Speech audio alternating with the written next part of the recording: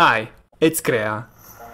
In this video, I will show you how to transform your CloneX avatar into an augmented reality filter that you can use on Snapchat so that you can rock your very own CloneX in real life. Before we start, make sure to download Lens Studio, which is a free and powerful application to build your very own Snapchat filters. Now, once you're ready, import the CloneX base file into Lens Studio. You can find and download this file in the video description below. On your scene, you will see a human silhouette and a base version of your CloneX avatar, with still no traits loaded. This means that we need to start importing the textures and traits of your avatar to fully customize it. First, let's import the textures. However, before we start, keep in mind that good performance and optimization are key to enable a smooth user experience with the filter. For example, since the textures of the CloneX avatar come as images, which might have a very high resolution, we need to open the textures on a photo editing app and reduce the resolution of each texture. No image texture should exceed a 2048 by 2048 resolution. Once you have resized the textures where needed, drag and drop them into Lens Studio's Resources panel. Here, we will need to edit the material of the head object, so click on the CloneX DNA matte, and this will show the material properties in the inspector on the right-hand side of the viewport.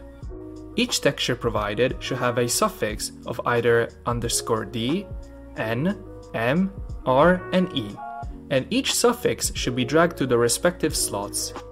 D goes to base texture, N to normal texture, M to metallic, R to roughness, and E to emissive.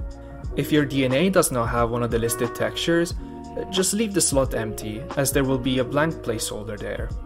Next, you will need to follow the same process for each of the eyes, just like so. Keep in mind that some DNAs have different left and right eye colors, so each eye needs to be set up individually. Now, once you're ready, it's time to add the static traits. These are the traits that don't have any animations, like hats, helmets, and glasses. Find the FBX file for the trait you're wanting to add and drag and drop it to the Objects panel and move it under Head Binding. This is where the static traits go. In the Resources panel, select CloneX Base Material Copy Me. Duplicate the material by pressing Ctrl D or right-clicking on the object and select Duplicate. Rename the material by pressing F2 or by right-clicking and selecting Rename. You can basically rename it to whatever you like. Make sure your new material is selected. This will show the material properties in the inspector on the right-hand side of the viewport. You can now drag and drop your textures in the graph parameters. Again, each texture provided should have a suffix of either _d, n, m, r, e, and as we did before, each suffix should be dragged into the right slot.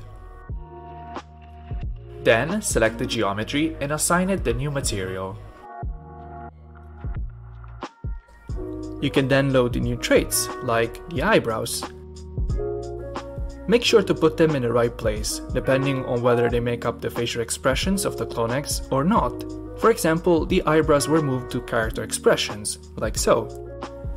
Now, for this particular animated object, we will have to create a new script. Click the Add a Component button in the Inspector panel and select Expression Controller CloneX. In this section, you will select the object that you have imported and check Advanced and select Transparent Face Mesh.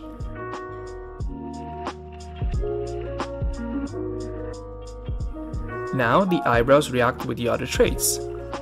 Because this is a newly imported object, we also create a new material for it and import its textures like so.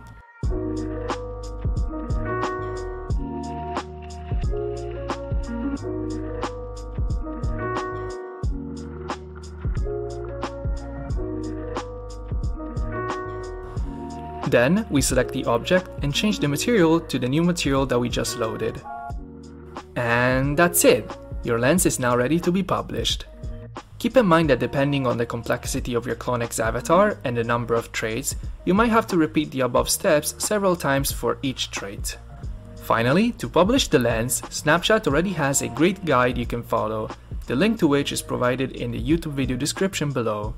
Also, if you would like to use your brand new CloneX filter in video conferencing services like Google Meet, you can find another great guide in the description below to learn how to do that too.